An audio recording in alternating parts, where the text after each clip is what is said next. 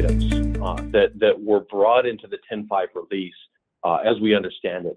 I wanted to focus on 6 specific major enhancements, and these were identified. And what I really like about this, and this is the TRIRIGA culture as a whole, the reason these came up was because there is an IBM CAB, Customer Advisory Board.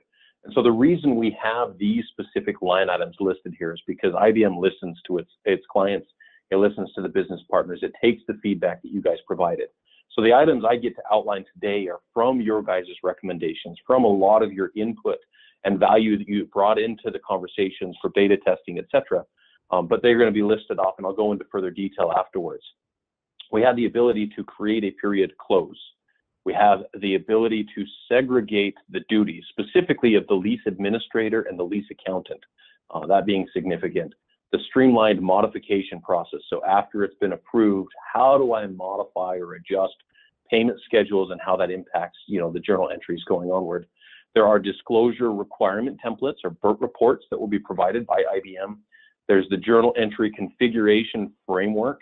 What's important here, and I'll emphasize it just for a second, is now I'm able to set up my configuration framework instead of having to configure it. Obviously, I can continue to configure or develop, but I'm able to set those items up and simplify the ERP integration, which you can see as the end.